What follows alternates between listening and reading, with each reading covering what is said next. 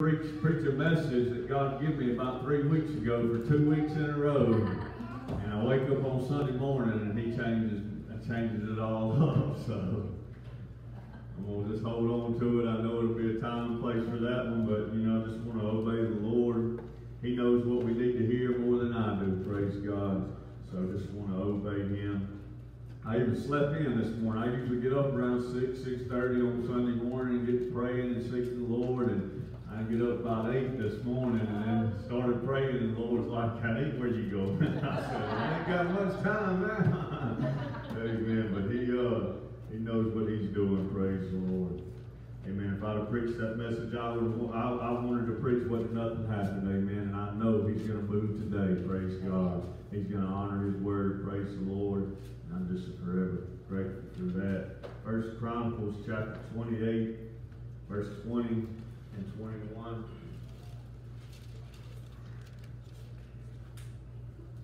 Praise the Lord. 1 Chronicles chapter 28, verse 20 and 21. Say amen when you get there. Amen. I went to Walmart yesterday. My wife, she drove me all over the place yesterday. But anyhow, I found some Bible, son, and I could see these words. Amen. That always helps. They were getting a little bit smaller in that other one, so I can see these. Amen.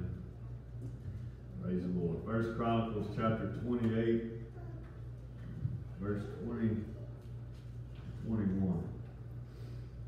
Praise the Lord. The Bible says, "And David said to Solomon his son, Be strong and of good courage, and do it. Fear not, nor be dismayed, for the Lord God, even my God, will be with thee. He will not fail thee, nor forsake thee, until thou hast finished all the work for the service of the house of the Lord. And behold, the courses of the priests and the Levites, even they shall be with thee for all the service of the house of God. And there shall be with thee for all manner of workmanship, every willing, skillful man for any manner of service. Also the princes and all the people will be holy at the commandment."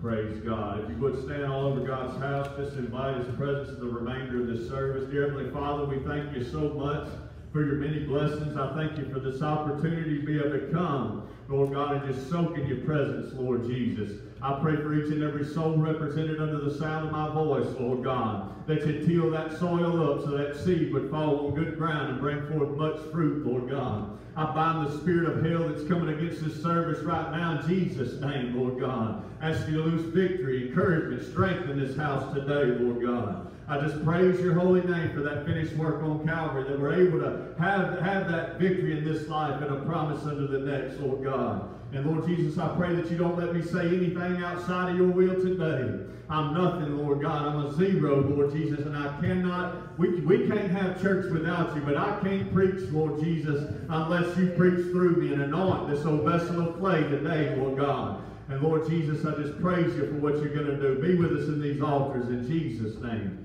Amen. You may be seated. Praise the Lord. As I said, I began to get ready this morning and pray, and thought I was just going to fall right into what He'd already given me. Amen. And He began to let me know that that wasn't the route I was going. And I read the scripture yesterday, and He began to deal with my heart on an issue, on a subject, not necessarily the issue, and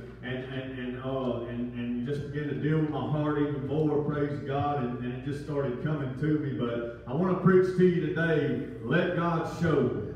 Amen. Let God show you, praise God. Amen. Here we have David, and he's encouraging his son. Amen. I'll back up a little bit. David had been a mighty, mighty man of God. Amen.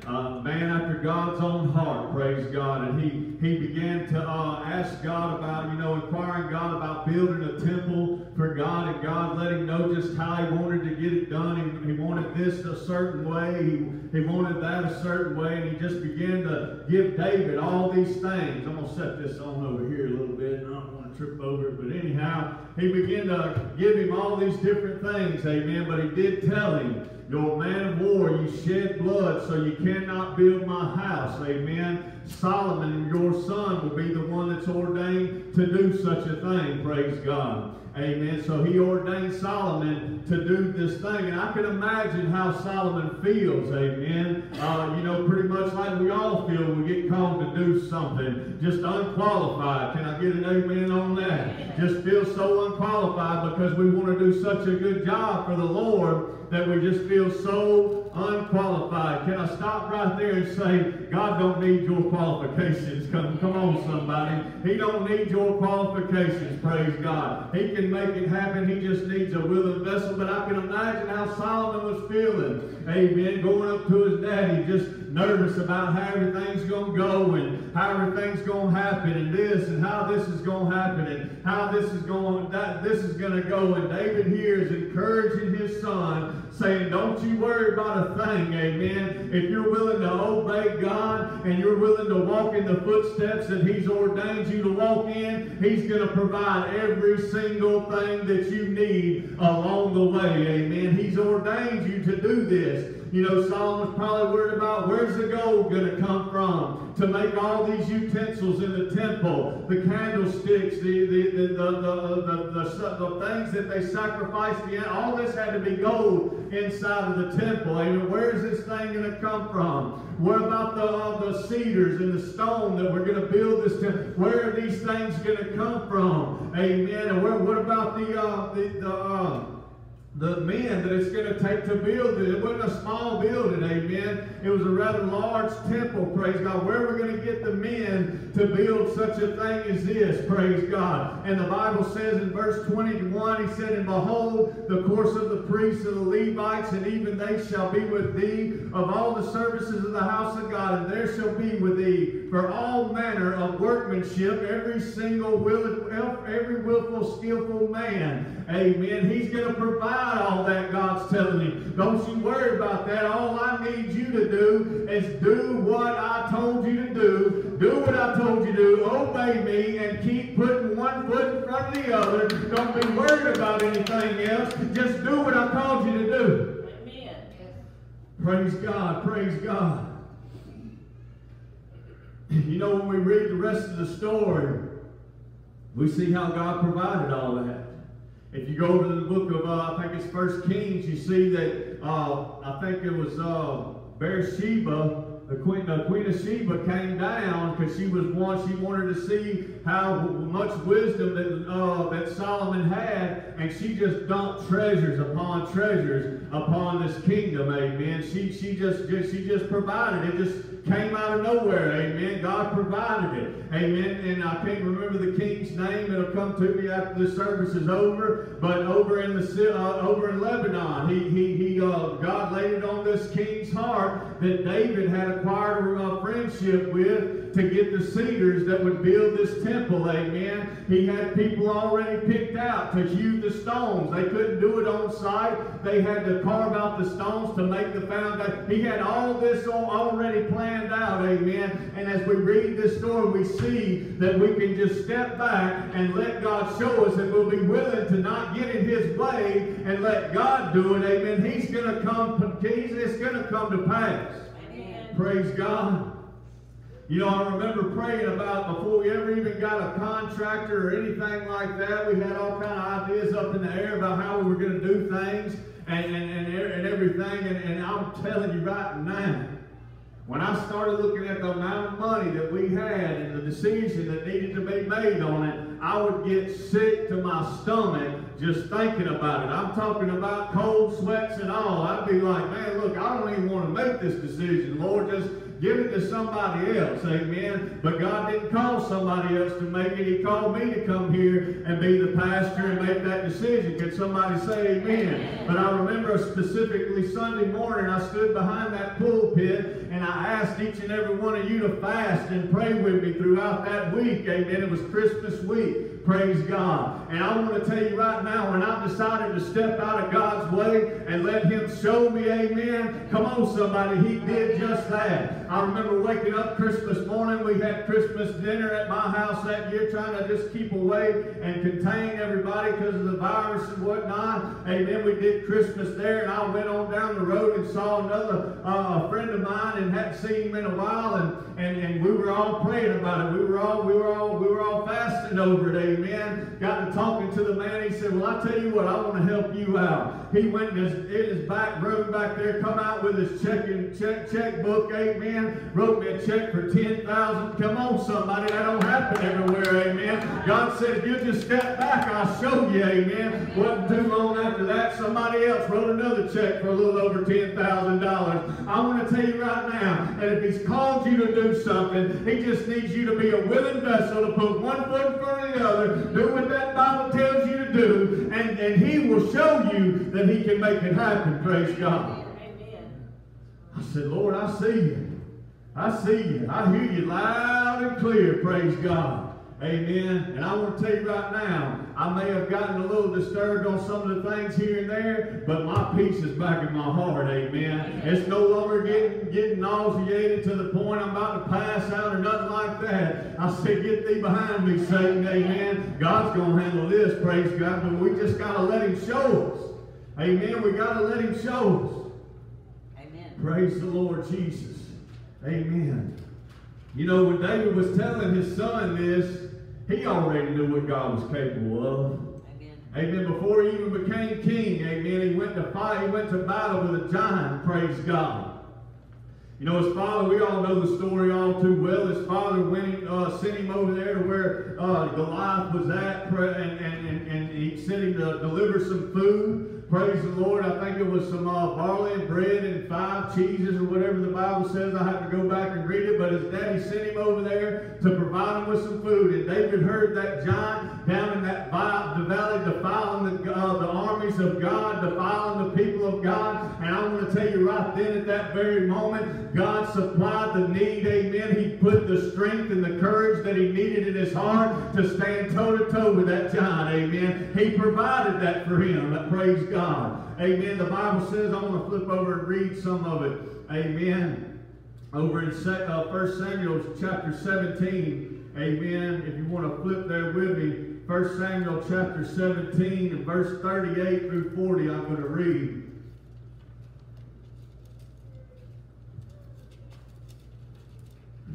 But we all know the story all too well, and I'm getting a little ahead of myself right here. But anyhow, David, he shows up with this food, and he hears that giant down there. Everybody else is up on top of the hill, shaking in their boots. They scared to even want to fool with him. Amen. They just gonna let him walk all over him. But as soon as David heard that, God placed the desire in his heart to go down there and handle it. Amen. And that's exactly what he did. But before he even went down there, verse 38. Saul, he come up to Saul, and it says that Saul armed David with his armor, and he put a helmet of brass upon his head. Also he armed him with a coat of mail, and David girded up his sword upon his armor, and he essayed to go, for he had not proved it. And David said unto Saul, I cannot go with these, for I have not proved them. And David put them off of him. And in verse 40 he says, and he took his staff in his hand and chose him 5 smooth stones out of the brook and put them in a shepherd's bag, which he had even in a scrip. And his sling was in his hand, and he drew near to the Philistine. Amen. Praise God that if we'll just step back, God will show us in the direction that we need to handle. Amen. The Bible says,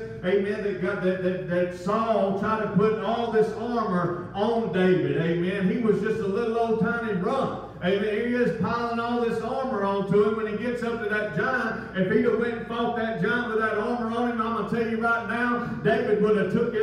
Goliath would have took his head off, because he couldn't move like he needed to. That armor, that weight was weighing him down, and the enemy was going to defeat him if he chose to do it the way Saul wanted him to do it. But he said, no, God's telling me to go over here and get these 5 smooth stones, amen, and sling a rock right into his forehead, praise God. We need to learn how to do it God's way, amen. If we'll step back and we'll just let him do his thing, we'll see the path that we need to take. I want to tell you right now, I know that people in this house right now are probably praying for things in their life that is not in the will of God, amen. And I want to tell you, if you don't stop praying for them, it's going to be just like you putting on that armor. It's going to weigh you down into the point that the devil or the enemy defeats you.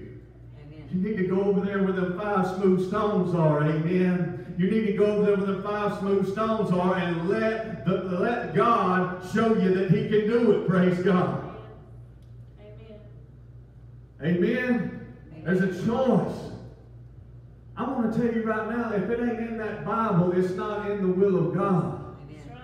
We may be praying for certain things in our life that are not in the will of God. And I want to tell you, it's just like that armor. It's going to weigh you down unto the point that you're driving yourself insane trying to hold on to these things. Whether it's a situation that you're in, whether it's circumstances that's in your life, whether it's a relationship that you're trying to hang on. Come on, somebody. Amen. You're putting that armor on when you need to go over and get those 5 smooth stones. Amen. Amen. Praise God. But we got to step back and have the faith to let God show us. Amen. We got to step back and have the faith to let God show us. Praise God. Amen. 2 Corinthians chapter 1.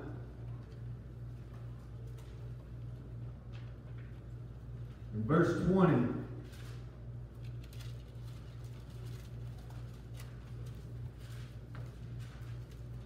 Praise the Lord.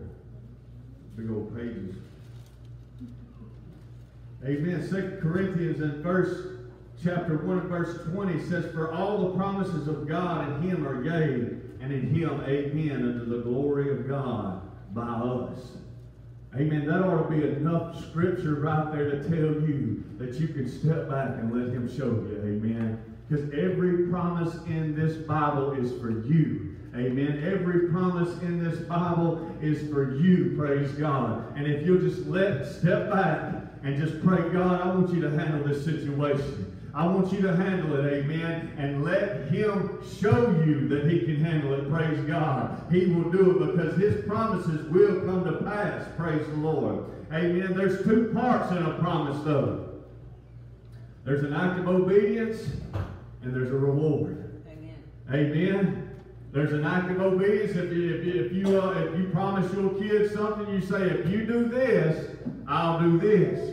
Amen. And that's the same way it works with God. If you do this, He will do this. Praise God. I remember a time in my life, amen, when I was facing some time in prison. Amen. I was going to court over. I've told you this story before, but it was one of the first times I saw a promise manifest in my life out of this Bible. Amen. Had to go on to court, had a couple of felonies over my head, and it was looking like I was going to have to go up the road for a couple of years. And I told God, I said, look, Lord, I'm all right with it if you are, amen, but I'd really like some favor in that courtroom where I can stay around the house, amen, because I guess if I need to go up there, somebody needs to hear the word of God, amen, from me, praise God. Amen. But anyhow, I got to that courtroom and was sitting there waiting on them to call me up there, fixing to go up there and just see what they was going to give me. Amen. And a man tapped me on the shoulder, brought me out to the little room they got over in Mobile. Amen. And he said, look, we can tell what you're trying to do. We can see you trying to straighten your life out. And we're going to drop these felonies to a misdemeanor. Amen. But I remember reading the scripture before I went down there. In Matthew chapter 6 and verse 33, the Bible says that if we seek ye first the kingdom of God and all His righteousness, all these things will be added unto you. He spoke directly to my heart before I went to that courtroom, and He said, as long as you stay about my business, I'll fight all these battles. Amen. As long as you preach like I want you to, as long as you witness like I want you to, as long as you walk according to my word, I will do what I need to do in your life. Amen. If we'll just do it, amen, and let Him show us, it will come to pass.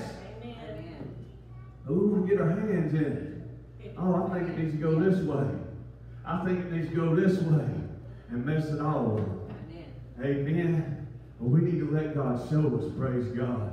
Amen. Over in the book of Acts, over in Acts chapter 12, very familiar story. Amen. It's about Peter, and it starts in verse 7. I'll read it to you. It says, and behold, this is Peter. He's in prison right now for preaching the gospel. And the Bible says in verse 7, chapter 12, and behold, the angel of the Lord came upon him, and a light shined in the prison. He smote Peter on the side and raised him up, saying, arise quickly. And his chains fell off from his hands.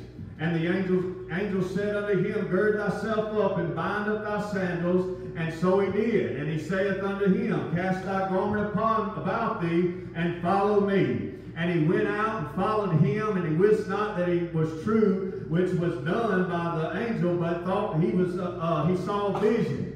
When they were past the first and the second ward, they came up to an iron gate that he leadeth unto the city, which opened them of his own accord, and they went out and passed on through one street, and forth the angel departed from him. Amen. There was a promise that was made. There was an act of obedience and a reward that was given to him. And I'm telling you right now, if you were in any kind of shape that I was in, amen, I felt like Peter did right here. I was stuck in a prison in my own mind, glory to God. Amen. I was stuck. Amen. There wasn't no way out, praise God. But in verse 8, I believe it is, let me look. In verse 8, we see the angel said unto him, Gird thyself up, bind on thy sandals. And so he did. And he saith unto him, Cast thy garment about thee, and follow me. And when Peter got up off his tail and started doing what the angel told him to do, amen, a miracle happened in his life, amen. I want to tell you right now, I don't know how many people can look at an iron gate and make it open up, but God made it happen for him, amen. I don't know how many people can just get up out of a dead sleep and fall and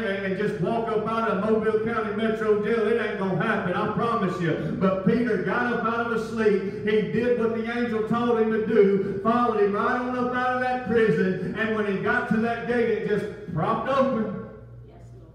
Amen. Because he let God show him he could do it, amen.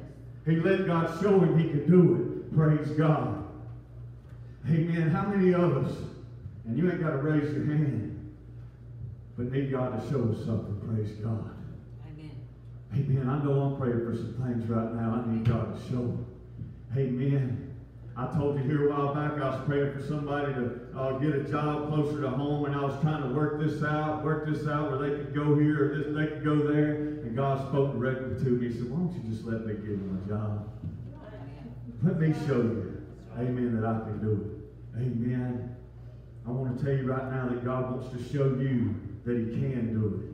Amen. But we don't need to leave here and go right back into the same life that we went into. We need to do exactly what Peter did. Get up and follow them. Amen. Follow him. Praise God. We don't need to get up and go right back into the old routine, the old lifestyle, the old things. We need to get up and follow him. We need to get up and be more faithful to him. We need to get up, be at church when we're supposed to be. Come on, somebody. I'm preaching to some people in here today. We need to be in God's house. We can go to Walmart. We can go to church. Amen. I want to tell you right now, what's more important to you in life? Amen. Is it Christ? Amen. I need Christ more than I need groceries. I promise you. Amen. And I want to tell you right now, when you make it about him, he'll make a way for you. Amen. Yes, he will. But sometimes, and I'm getting way off course here, but I feel the lead of the Holy Ghost to say this. Sometimes, here's us. And Christ is just evolving around us. And we just reach out there and grab him when we need him. Come on, somebody. That's right. We just reach out there. Oh, stuff fell apart again, God. Stuff fell apart again. I need you to come on in here and help me out. And he will, because he is a sovereign God. And man, I'm telling you, ain't no how many times I fell on my back and I was just struggling, and I was like, Lord, here I am again. Here I am again. I know you told me when I should have took a right, I still took a left. When I shouldn't have went up in that store, I shouldn't have went over here to this house, but I still done it. But here I am. He will. Amen. But he's got so much more for us. Amen. He's got so much more for us, amen. We can't be right here and let God just evolve around us. He needs to be right here, and we need to evolve around him. Amen. Had somebody tell me one time, and I don't mean to preach on tithes, amen, because I believe when you get saved, that's just something you want to do. Amen. But she told me one time, she said, well, I ain't going to be able to pay my tithes this week. I got this, that, and the other going on. He's still doing this around her life. Amen. Amen. He's still doing this around her life. Because I promise you, if he's right here, amen, and you're doing this around him, amen, man told me right now, you'll never get led astray if Jesus is in the center of everything you do, amen. Give him what is his. Amen. We think that we're just giving him 10% of what we own. We ain't giving him nothing. He's just letting us hold on to 90 of it. It's all his anyhow. He made it happen to where you could get it. Amen. It wasn't nothing that you done. Yeah, you probably got up and you went to work, but he gave you what you needed to get up and go to work. Amen. You probably, got something set up, and amen, for the country that we live in, that people that can't work are allowed to get a check. Well, especially when you get older and you can't move around like you did. Praise God for that. Amen. But God allowed that to happen. That don't happen everywhere, so go and give him what's his. Amen. Come on, somebody. Amen. And I'm going to tell you right now, my car gets better gas miles when I pay my tithes. Amen. Amen. I'm going to tell you right now, he'll make it happen. You may say, well, how am I going to do this? Or how am I going to do? Let God show you. Amen. Amen. Let him show you. Praise God. Amen. Praise the Lord Jesus. Oh, Peter just stood back and let him show him. Come on up here, sister. I'm fixing to close.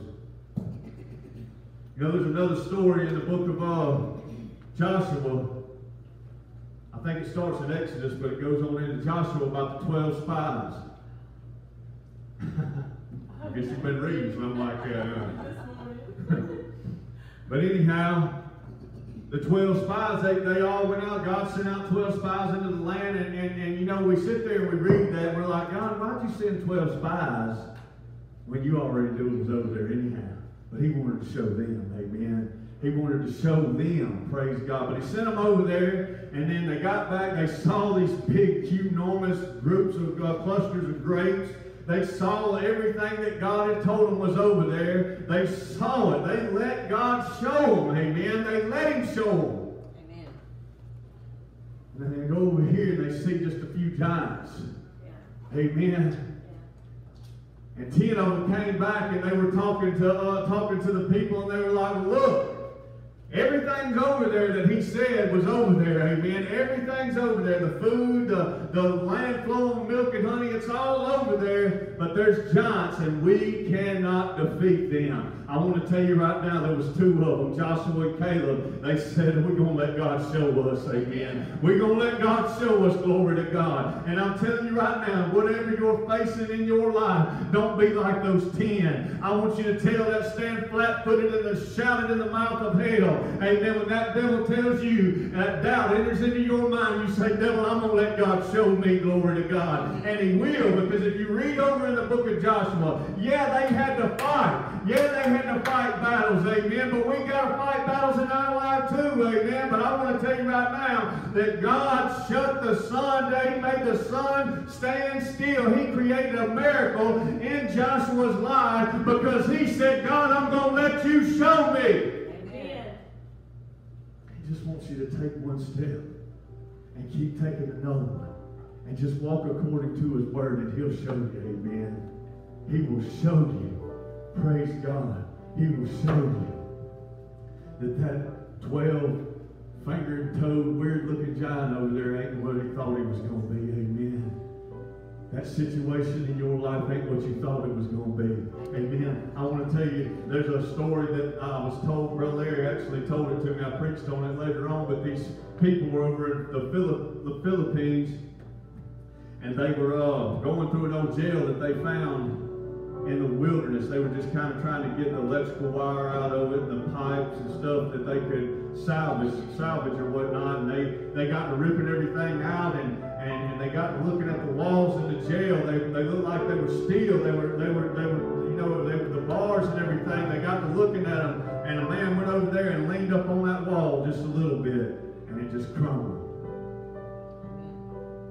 He had painted mortar to look like steel to keep these people bound up in prison, amen. And I want to tell you right now, if you'll just trust God, that's what that situation will look like in your life. You just give it one good shove, amen. You'll bust right through it, praise God. Amen. If you would stand all to your feet, amen. Praise the Lord, praise the Lord. If you would cut that off.